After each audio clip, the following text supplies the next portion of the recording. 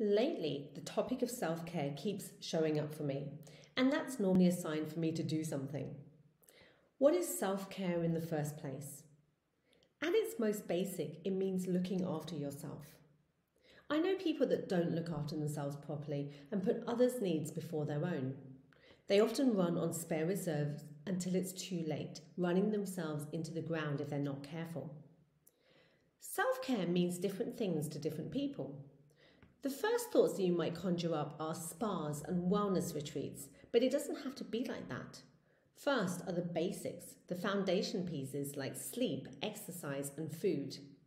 Things that we know about, however, whether we do them or not is another matter. Setting boundaries is another big area of self-care. Instead of defaulting to yes, saying no when you want to say no. It's important not to let others get away with something you don't want. Self-care is very individual. It's not a one-size-fits-all.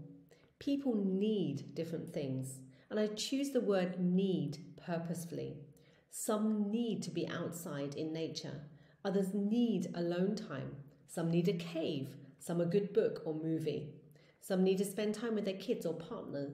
Others a good hug.